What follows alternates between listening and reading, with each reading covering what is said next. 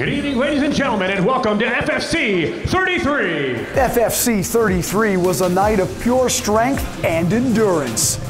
Every fight but one ended up going the distance.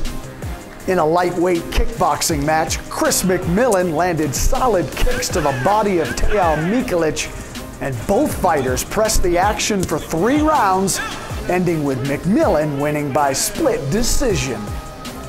Andre Keys opened things up against Randy Fuentes in a super welterweight boxing match. Keys and Fuentes stood in the pocket all night and traded hard shots for 6 straight rounds, ending with Keys driving away with a split decision victory. There was no decision necessary in the night's co-main event. Just 31 seconds into the first round of their MMA lightweight clash, Derek Minner wasted no time taking Clay Collard to the ground and submitting the former UFC fighter by rear naked choke.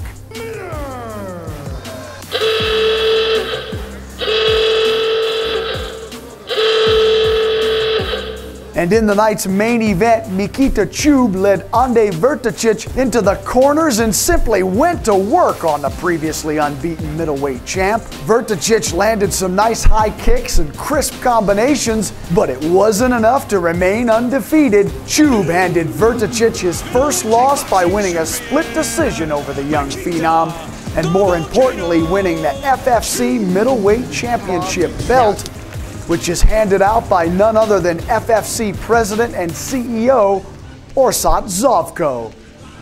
This is what happens when you enter the fight dome. Guard your grills and knuckle up. It's on, brother!